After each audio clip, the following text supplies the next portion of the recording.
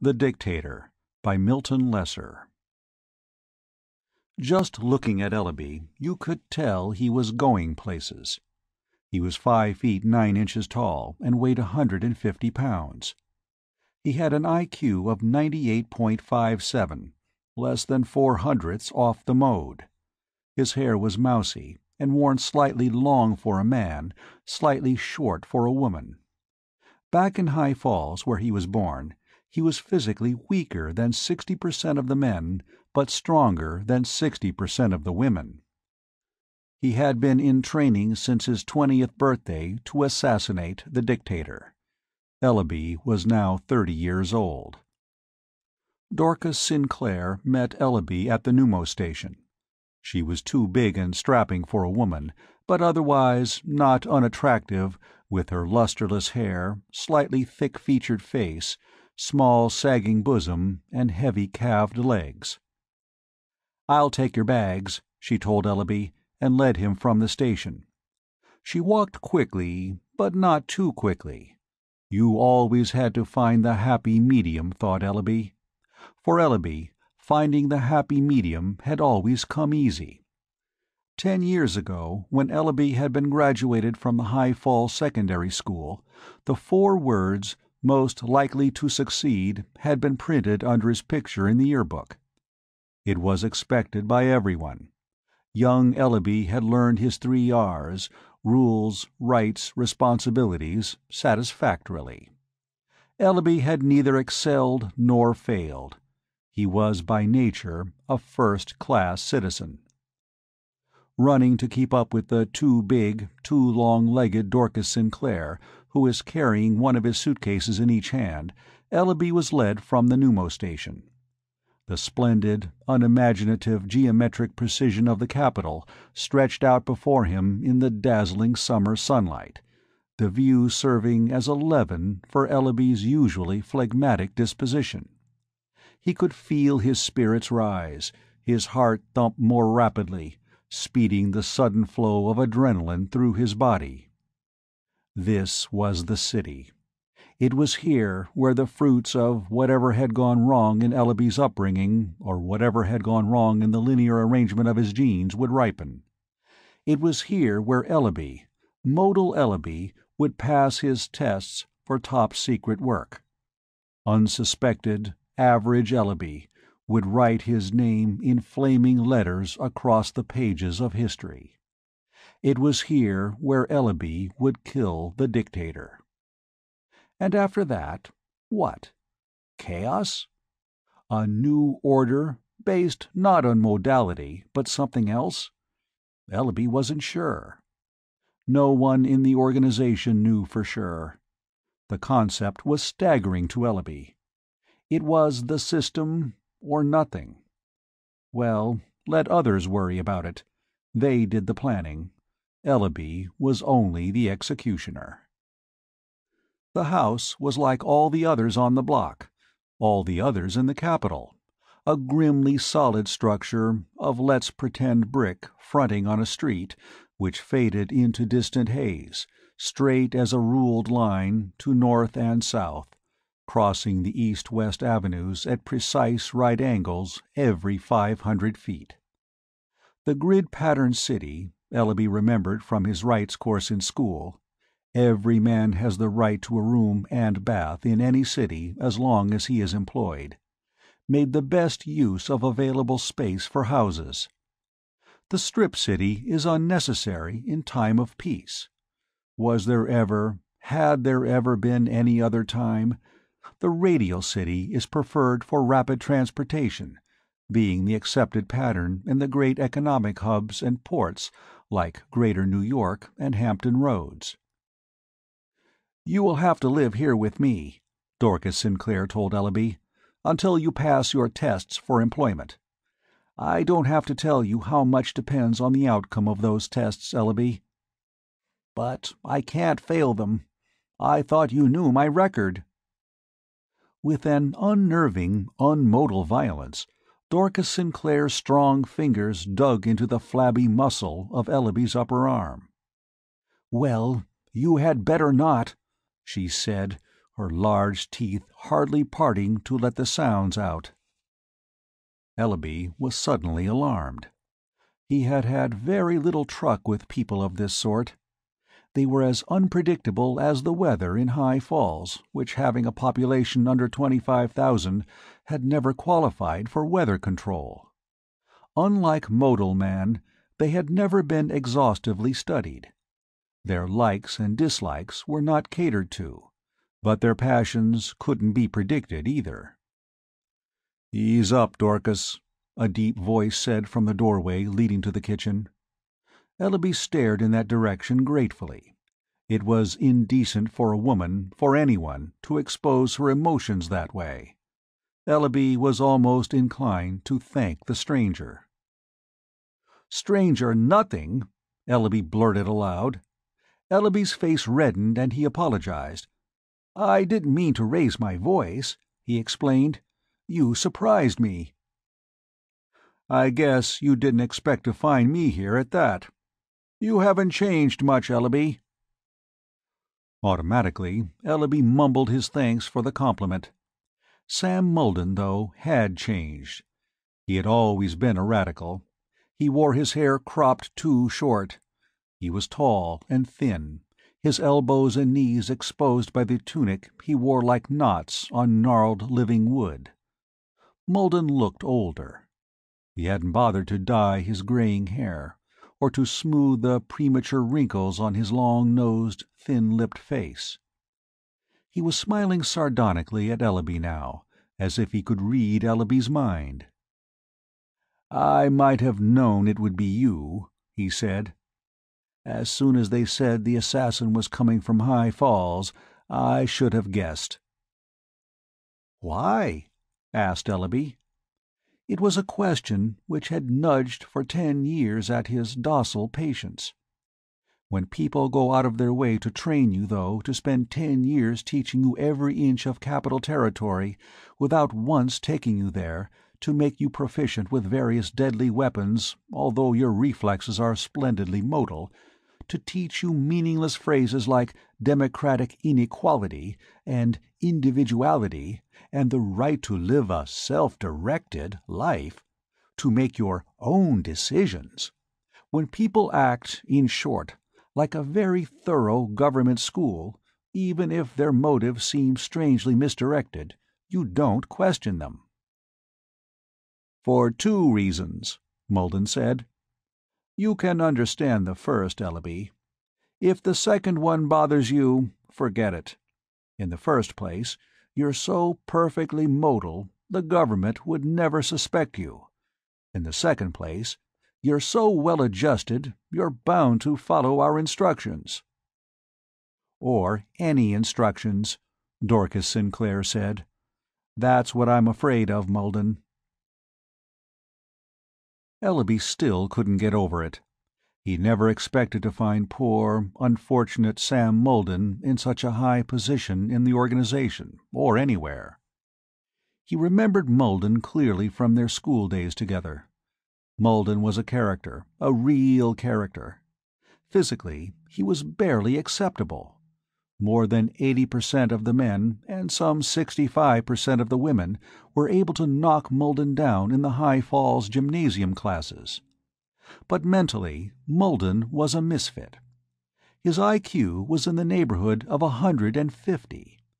His gangling, ineffectual physique wasn't too far below the mode, but mentally he soared intolerably above it. Now Mulden told Dorcas Sinclair, "Don't worry about that. We've had 10 years to work on him. They can't undo it in a few days. Ellaby, you are quite sure you know what you must do?" "Oh, yes. Tomorrow morning I will take my security tests. According to the record of my previous physical and mental testing, I should make top-secret classification. I will work here in the capital. I will find the Dictator and kill him. The only thing that bothers me is I don't know who to look for. What does the Dictator look like?" "Didn't they explain all of that to you in High Falls?" the woman asked irritably, without even making an effort to poker her face.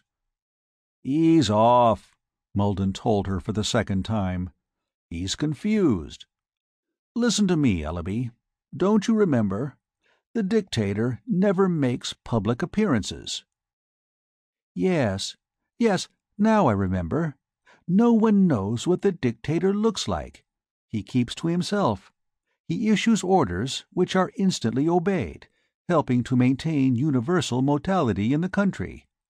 It almost seems a shame I'll have to kill him." "So we've Pavloved him for 10 years, have we?" Dorcas Sinclair raged. Ellaby turned away in embarrassment. "Damn you, Muldoon, he still questions it." "He's supposed to," Muldoon explained quietly. "If he accepted what we told him, he'd go around talking about it naively. This way, he understands the necessity for secrecy." "He doesn't understand. Well, then he realizes it. Let him get some sleep, will you? Tomorrow's going to be a good day for us, a big day for him. Good night, Ellaby. If you want anything, Sinclair will get it for you." Ellaby assured him that he would want nothing except a simple meal of whatever most people in the capital ate on Wednesdays. It turned out to be pork chops, which Ellaby neither particularly liked nor disliked. He chewed his food with the proper lack of enthusiasm and retired early. The next morning, Ellaby took his IQ test at the Capital Personnel Bureau. He was slightly above average in space perception, but slightly below average in comparisons. He hoped his anxiety didn't show on his face. If anyone asked him why he had come to the capital, he was ready to blurt out the reason and have done with it. He wondered what Sam Muldoon would have thought if he knew. The Sinclair woman would have been furious. No one asked Ellaby. You came to the capital because you wanted to work there. According to the mode, a man desired to change his location every 3.7 years. Ellaby had been 6.3 years tardy, but High Falls was an ideally modal community in which people tended to linger. "IQ .7 under the mode," the personnel clerk told Ellaby. The slight variation, due to his anxiety, was not enough to matter, Ellaby realized with a faint sense of triumph. "Proceed to physical testing," the girl told Ellaby. Obediently, Ellaby followed the green arrow to the gymnasium. He was given a locker, a towel, a pair of athletic shorts, and a first-aid kit. He stripped off his clothing, placing the tunic, underwear, and sandals in the locker, then climbed into his athletic shorts and fell into line with the other men and women carrying their towels and first-aid kits into the gymnasium. The 10-over-mode male wrestling tester pinned Ellaby in less than 2 minutes, a fact which was duly noted on his employment blank. He was given 15 minutes of rest, then squared off on the mat with a skinny 5-under-mode male. Ellaby bested him in 4 minutes flat, took another 15-minute break, mopping the sweat from his body with an already sodden towel, then defeated the 10-under-mode female wrestler in 2 minutes and some seconds.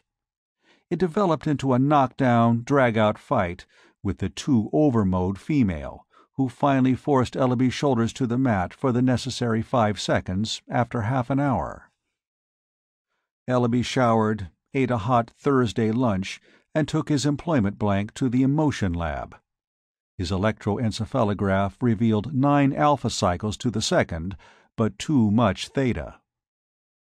"Are you nervous?" the technician asked Ellaby. "You're thetaing all over the place." "I guess so. Yes, I'm nervous." "Then let's try it again." They did, the technician rubbing the greasy electrode salve on Ellaby's forehead before the electrodes were fastened there for the second time. The result was the same. "More than modal theta," said the technician, writing something in code on his employment blank. "See the personnel advisor, please." For Ellaby, it came as a distinct shock. His heart pounded against his temples, in his ears. He was emotionally unstable. Had the 10 years been for nothing? "Sit down, Ellaby," the personnel advisor said. He was a man of middle age, irritatingly careless about his appearance. He had dyed his graying hair, of course, but if you looked close, you could see gray at the roots. He wore a green Thursday tunic which was poorly starched. Having gone a full week to get it ready, that was naturally inexcusable. "You have a splendid record, Ellaby," the sloppy personnel clerk said. "Mentally, within tenths of the mode. Physically, even closer. Unfortunately, you're emotional—" "That never happened to me before. Not in High Falls it didn't," Ellaby interrupted. "This is not High Falls. Every community, you must realize, has its own security testing center. And the capital requires the tightest security of all." "I know, but I was nervous. You're going to tell me my theta was too high, aren't you?" "That's correct. You needn't feel so bad about it. You're going to be cleared for secret work. You're damn close to modal, Ellaby. You're a good security risk. Incidentally, just why were you nervous?" "Because I wanted a top-secret clearance. Because I wanted to work close to the Dictator. You see—" Abruptly, Ellaby stopped talking, clasping a hand over his mouth in sudden confusion. He wasn't supposed to talk about this. Lying, of course, was as far from Ellaby's nature as it was from anyone else's, assuming he were reasonably close to the mode. But Ellaby hadn't been asked for all that information directly. "What kind of job will I get?" he asked, trying desperately to change the subject. It was too late. The personnel clerk asked, "Just why did you want to work close to the Dictator?" Ellaby felt a single drop of sweat fall from his armpit under the loose tunic and roll, itching, down the side of his body. He wanted with all his soul to be back in High Falls, any place but here. "Why, Ellaby?" "I can't answer that question. A man isn't forced to answer a question unless he wants to." "Certainly not," said the personnel advisor, staring blandly at Ellaby. "This is a democratic country." "Then—" "But you've never known a man to refuse answering a question asked of him officially, have you?" "I'm not sure I understand, sir." "You don't have to be so obsequious, Ellaby. I'm less modal than you are, but I make the best of my divergencies. What I meant was this. Did you ever hear of a criminal not confessing to his crime?" "Well, no." "I'll ask you the question again, Ellaby. Why did you want to work near the Dictator?" The man leaned close, peered at Ellaby. The room was small, almost a cubicle. The bare walls seemed to close in on all four sides. Ellaby stifled a wild impulse to scream and run out of there, run any place as long as he could leave the room and the personnel advisor behind him. "I'm sorry, but I can't answer that question," he said finally. "Tell me, Ellaby, did you ever hear your own voice?" What a strange question. "Why, certainly. All the time, when I speak." "No, I mean your voice reproduced artificially. Your radio voice." "No, I never heard it." "Well, you're about to." While the personnel advisor busied himself setting up the radio equipment, Ellaby had a few seconds in which to think. He could still make a clean breast of the whole thing. They had chosen him, Mulden, the Sinclair woman, and the others in High Falls, for his modality. Very well, he could use that modality to get out from under. He didn't understand. He didn't know what they were leading him to, slowly, over a period of 10 years. He didn't want to assassinate the Dictator. What in the world would he want to do that for? He would gladly name all the names he knew, if the personnel advisor would only let him forget the whole mad experience and return to High Falls. He could attend Adjustment Academy if they thought he needed it. Anything, anything. Please, slip these earphones over your head, over your ears. There. Is the microphone close enough to your lips? I think so. A metal band running over the top of Ellaby's cranium held the earphones in place. Another metal band curved around the side of his cheek and chin, leading to a small microphone before his lips. Place your hands on the arms of your chair, please. Ellaby did as he was told. Click, click. A pair of manacles sprang up from the chair's arms, trapping Ellaby's wrists. Ellaby looked at the personnel tester in unpokered alarm. "What did you do that for?" he asked timidly. "So you won't remove the earphones. Now, are we ready?" The personnel advisor pressed a button on his desk. Ellaby thought he heard a faint hum of power in the microphone.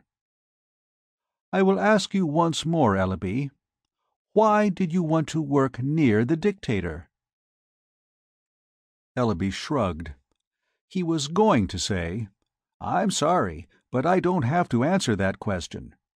He said, and heard through the earphones, "I'm sorry, sorry don't have, but, to ans, I were, that don't question, have to answer that question." "Again, please. I didn't hear you," the personnel tester said. It was his own voice Ellaby had heard through the earphones. Playback, with a fraction of a second lapse. Oddly, it unnerved him. The reproduced voice had no right lagging. He shouted, "I'm sorry, sorry, don't have but, to answer I were, that don't question, have to, shut up, answer, shut up, that, please, question, please, please." "Once more, if you don't mind." Ellaby's head was whirling. He blinked sweat from his eyes. I please. "The law requires that you make some answer, even if answer is a refusal." Criminals confessed, Ellaby thought wildly. Is this why criminals confessed? Did the sound of their own voices drive them mad? It seemed such a simple device, and yet... But he could fool it. He couldn't rush the words out in a quick torrent, and... "I don't have to, I don't answer that have to, answer that question." Ellaby, and Ellaby's echo. Don't. Ellaby blinked more sweat from his eyes. Mumble, sob. "Relax, Ellaby. You seem upset. Will you read this, please?" The personnel advisor held a card in front of Ellaby's face. The words swam, blurred together, fused, were readable, and then were not. Ellaby read aloud, "A code of eth code ix for eth mankind, ethics for mankind." It was, he realized, the preamble to the Constitution. In 19th the center 9 the 9 common teenth, faster, century the common man was defended, common man, by enlightened liberalism, man was. In the 20th century, in the common man was championed by 10th century enlightened liberalism, the common man was. In the 21st century, championed by enlightened, the common man was assumed his proper place, liberalism, at the top of society, but in the 21st will protect the rights of the common man, enlightened liberals, or any other minority, assumed his proper, encouraging them to become place at the top of, as common as possible, society, but will protect the rights of the enlightened liberals, or any other minority, encouraging them to become as common as possible." "Oh, God! Oh!" shouted Ellaby. "Shut, God, it! Shut off it! Make off it! Make stop it! God! Stop! God!" "Will you agree to answer my question?" Anything. Now the playback was a faint whisper. Ellaby found himself hysterically fascinated by it, trying to guess the time-lapse, which varied, trying to guess the volume, which varied. Ellaby's head slumped forward on his chest. The unfamiliar wetness at the corners of his mouth was drool. Ellaby didn't quite know it, of course, but he had given himself a very mild and very temporary nervous breakdown. 2 hours later, he was asked one question. He answered, "I want to be near the Dictator so I can kill him." Later, Dorcas Sinclair asked, "What else happened at testing, Ellaby?" "Take your time," Mulden cautioned. "He looks nervous." "I know it. I want to find out why." "After my EEG," said Ellaby softly, "they told me I had too much theta." "Damn you!" Dorcas Sinclair swore. "Then you weren't cleared for top secret?" "No, I wasn't. Not at first. Then a strange thing happened. They said I was cleared only for secret, and asked me why I wanted to be cleared for top secret." "You fool!" the woman cried. "I told them it was because I wanted to work near the Dictator. I didn't mean to tell them, but—" The woman shook her head in despair. "Don't bother finishing," she said. "You can clear out of here, Ellaby. You're through. 10 years. 10 years wasted."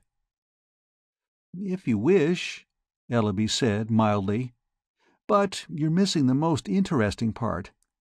They asked me why I wanted to be near the Dictator." Dorcas Sinclair sucked in her breath sharply. Even Mulden seemed anxious. "You didn't tell them?" the woman asked in a frantic whisper. "I'm afraid I did." "We'll have to flee the city," the woman told Mulden, ignoring Ellaby now. "If he told them that, he probably named names. I have friends in Hampton Roads." "Let him finish," Mulden said. Mulden was looking strangely at Ellaby. "They didn't ask me to name anyone in the conspiracy," Ellaby said. "Unless they could poker very well, they seemed perfectly calm.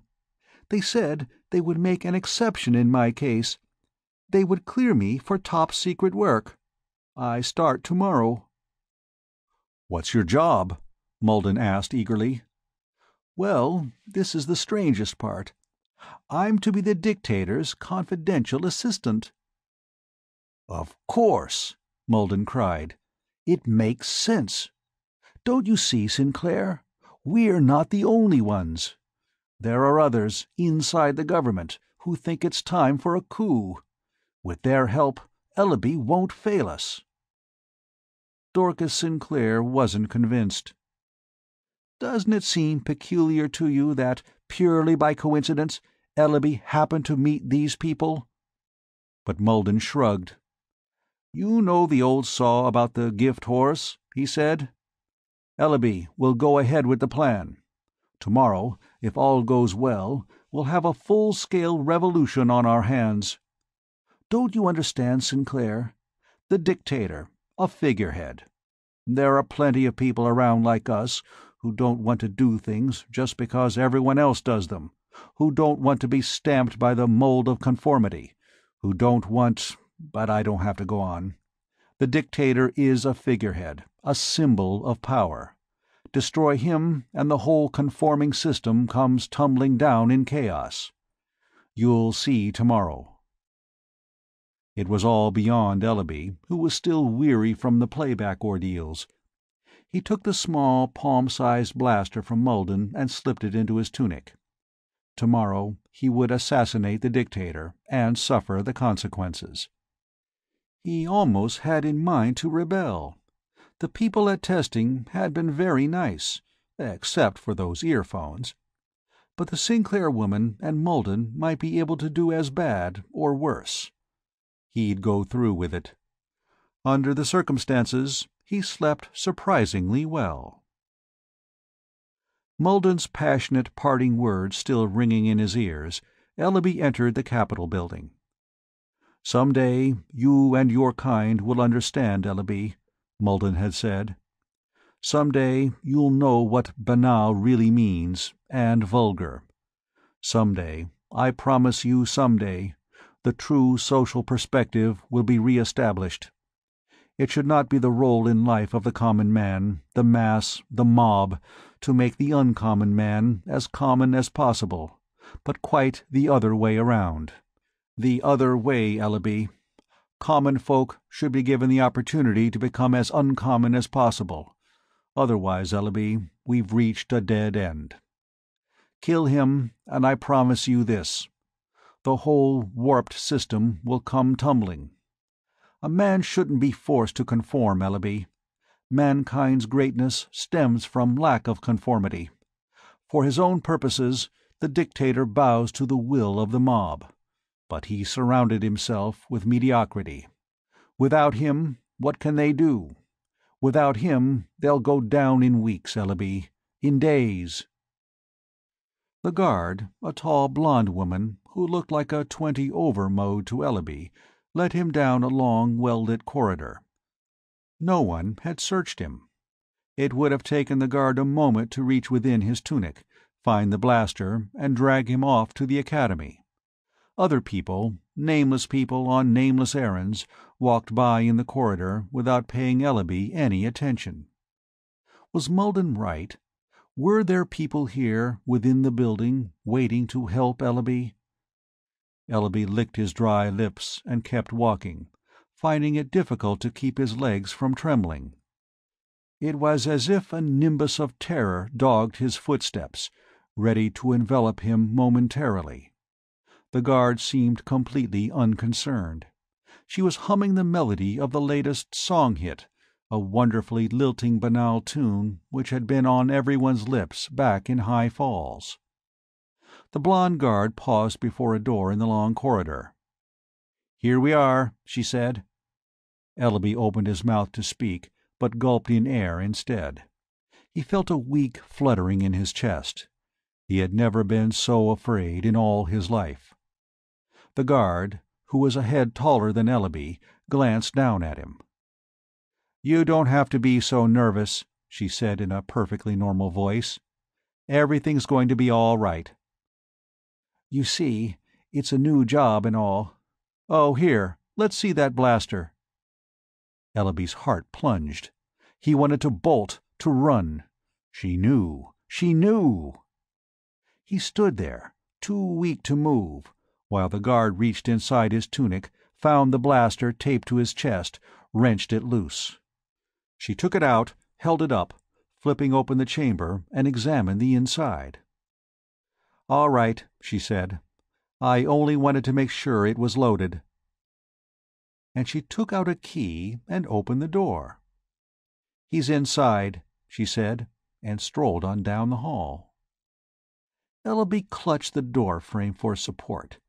He was breathing raggedly now, as if he'd run all the great length of the corridor, sprinting with monsters behind him.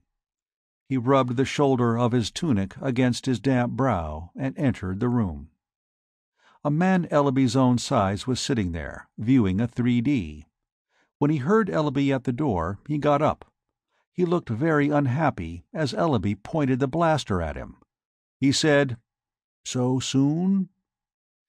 "They said you would try wiles, trickery, deceit," Ellaby recited.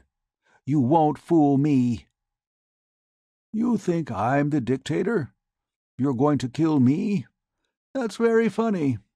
I know, you see. I know." "Stand back!" Ellaby screamed. "I assure you, I am not the dictator any more than you will be." The dictator's face dissolved in a red, jelly-like smear as Ellaby pulled the trigger of his blaster. He spent the next 10 minutes being very ill. Afterwards, they were very efficient. They carted the body away and told Ellaby all he had to do was ring for food or drink or anything he wanted. Occasionally, he would sign some papers. Occasionally, masked, he might be asked to review a parade. And all at once, Sitting alone in the room with its pleasant view, it came to Ellaby. He passed no judgment, but he understood, and he was afraid. The masses ruled, thought Ellaby, hardly knowing what the phrase meant. The system was self-perpetuating, and revolution couldn't change it. The common man, men like Ellaby, had come into his own, for once and for all time. The man Ellaby had slain was no dictator. He had tried to tell Ellaby that before he perished. Now Ellaby had taken his place. Ellaby was no dictator either. But he would do until the next one came along. The End of the Dictator by Milton Lesser.